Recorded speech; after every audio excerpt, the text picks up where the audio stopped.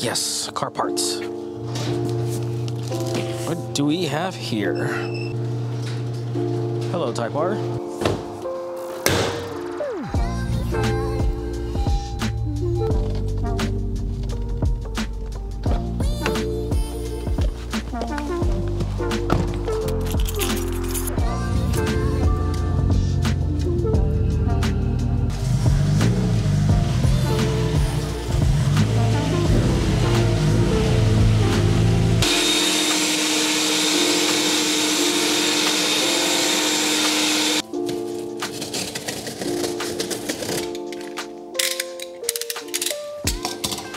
All right, guys, so brand new part for the STI. First off, let me just say, sorry for being gone so long. I was having some computer issues. I switched over to Windows. Now I'm back to my Mac. Just a long story short, I am back. I can now edit videos. Also, I came down with the short illness. No, it's not COVID, so don't be alarmed. So we're gonna take all this stuff out of the box. And thank you guys for all your support so far. Usually around this time in about, January, right after holidays, I usually take a break off YouTube anyways. I wasn't planning on it this time, but for some reason, I got sick and here we are. Not posting up a video in a couple weeks. But we have a brand new, actually it's not a brand new part. This part has actually been out for a while, but some of you guys recommended that I get this part. This is from, I think, TBW Performance, I think.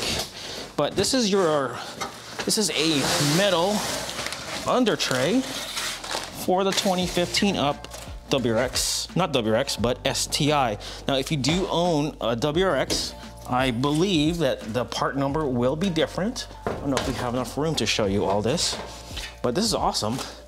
Wow, first impressions, you guys are seeing it at the same time I am. This thing is really, really clean. Check this out, I really do like it. Got a nice cutout for the STI logo. Awesome. I really do like this.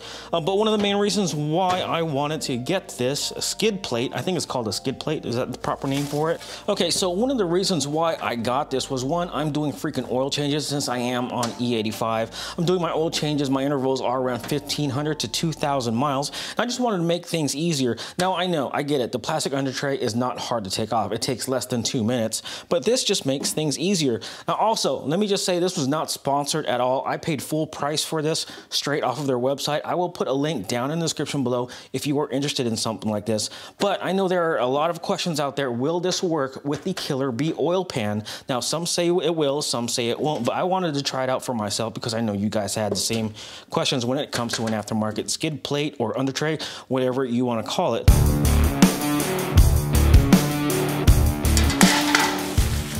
No scratches right there. Look at that. Oh. I don't know. I don't really care. Oh, wow. Look at this. Look at these scratches. Straight out of the box. I don't think it should matter. I really don't, man. They seem like they're probably a small company, man. I don't want to be a total douche and, cry over some small scratches. But just for the record, let me just show you what scratches I'm talking about. Not my fingerprints. I don't know if you can see right there. Yeah. Oh well. Does it really matter though? All right, so we're gonna mock everything up because this did not come with instructions.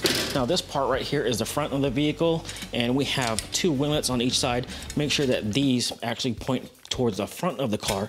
And looking at these holes right here, I kind of figured it out. There's 2 ground wires on each side. So your ground wire would go through right here and you would mount your ground wire right there.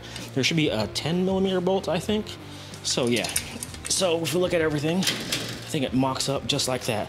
Now, let's make sure we have all the hardware we need to install everything. All right, so let's take a look at the hardware. It looks like we have 3 13mm bolts, 8 10mm bolts, 4 U-clips, and 4 of these replacement pop clips. I think we have everything. I was on a mission, I was on a plane.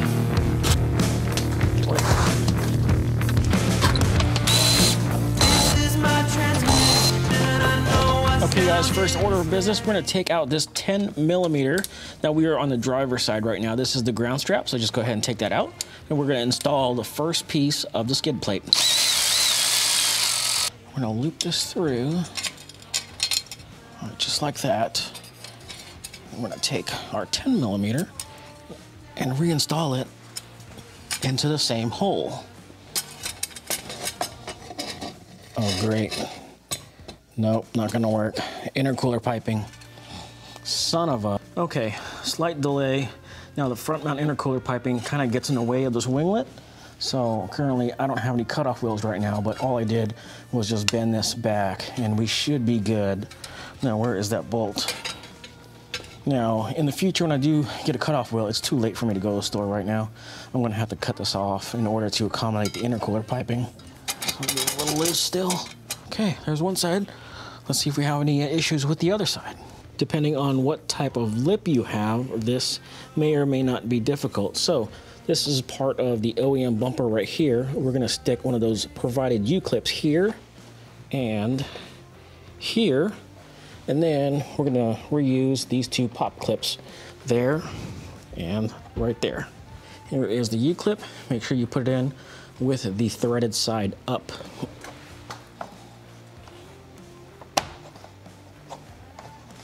And let me go under the lip.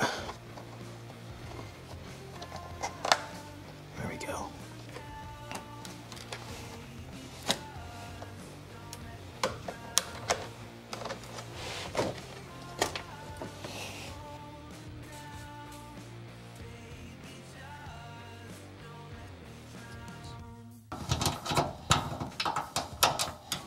All right.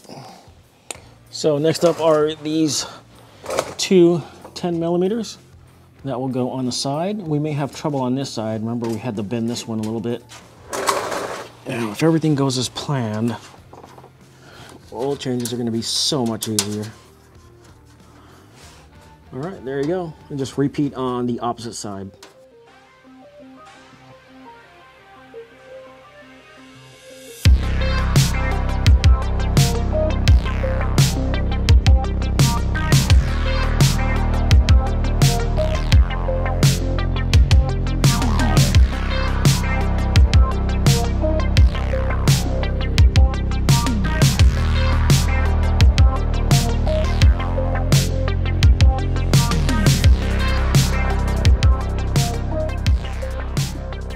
Okay, so now that we have everything installed, let's take a look at the access panels down here. Sorry if I sound funny, apologize, I don't have that much room. All right, so let's take a look at that. Let's see exactly, and this comes out, by the way. There you go. Let's see. And as you guys can see right there, easy access to the oil filter. So there you go, really not much to see there. Okay, now this is the drain. This also comes off. I don't know if I showed you guys that. But as you guys can see, it is pretty close. So there is about, I don't know, about a ½ an inch clearance between the Killer Bee oil pan and the actual skid plate itself. But as you guys can see, you still have access to your drain plug. Now I have this Fumoto oil valve, and as you can see, if I were to drain the oil, it would spill all over the new skid plate. But I have a tube that goes over there, so it's really not gonna be a problem for me. So if I knew beforehand, I would have used this as my drain and this for my oil temperature gauge. So that's my oil temperature gauge, by the way. But yeah, there you go. I can stick my finger in there, about a ½ an inch or so we should be fine. My only concern with the skid plate is it going to retain heat, but I guess these slats or slits right here will help, I don't know, expel some of that heat in theory. I don't know that yet. But yeah, so there you go. I don't know, what do you guys think? We'll get a closer look at the clearance.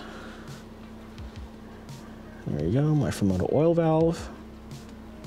And there you go. That's how much clearance we got with the Killer Bee oil pan. Okay, so there it is. The aluminum under tray is now fully installed. The only issue I had was, as you guys saw earlier, it was with the charge pipe, but that wasn't really an issue. It bended just fine. Now, there are two versions of this aluminum under tray. I got the thinner version. They do have a rally version, which is thicker material. Now, my only concern with this is it going to retain heat since it sits very close to the oil pan. And as you guys know, the header isn't that much farther up from the oil pan.